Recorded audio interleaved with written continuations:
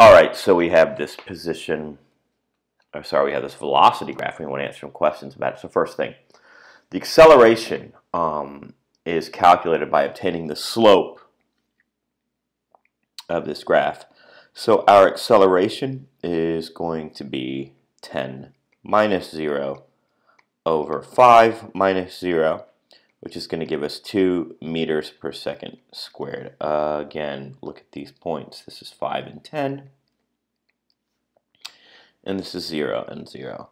Now, is the object speeding up, slowing down, or moving at a steady pace from 7 to 9 seconds? So let's just look at the graph. A lot of people are just, how to say it, you're looking at things and you're not looking at enough things. So here I am at the 7-second mark, and here the object is at the 9-second mark. Now, actually, I didn't say here it is, but that's how fast it's going at the 9-second mark. So let's be clear. It starts off with a velocity of 0. So right here, it's actually not moving. And it's not moving because v equals 0 there. A lot of people are missing that, and that actually will affect, that will actually help us answer one of the later questions on this page. And then here, it's backwards at negative 10 meters per second. So the proper answer is that it is in fact speeding up. And the reason we know that is it goes faster and faster backwards. All right. Now we want the displacement of the object from 7 to 9 seconds. Okay, I'm going to be very specific on how I want to see this work. You begin at the axis. So we're going to go from 7 to 9 seconds. Okay. And then we fill in this area here. That's the area we need to calculate. I'm just going to say something very, very clearly. Okay. I'm going to just do this here, and I'm just going to let you know, if you shade this in, and what I mean is this part here, it is wrong. Okay, so that area there, it is wrong if you shade this part here in.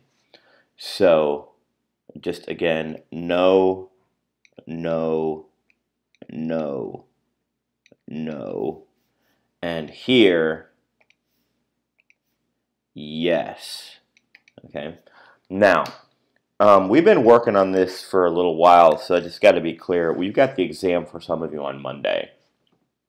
So if we're looking for a deep reason behind this, we're not going to be able to do that. So at this point in the game, you're going to need to just learn that fact and use it on the test. We can talk a little bit more about why next semester, but this is something we need to be clear on, okay? That's the relevant area. The area is the area that goes from the axis to the point on the graph. That's the area.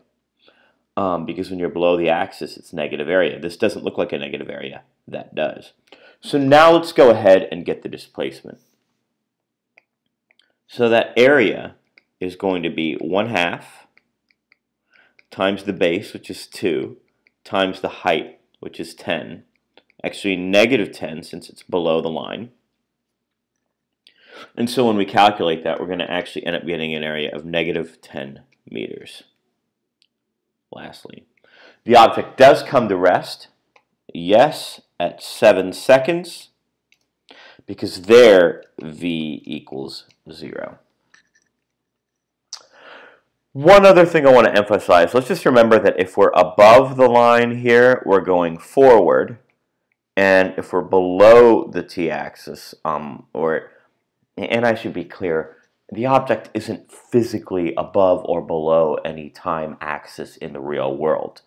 This is a shorthand way of saying if you look at the graph and you notice the plotted velocity graph, on the actual piece of graph paper is located above the t-axis.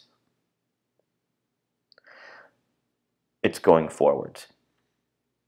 And if the actual physical plot that you have drawn on paper is below this t-line, that means it's going backwards.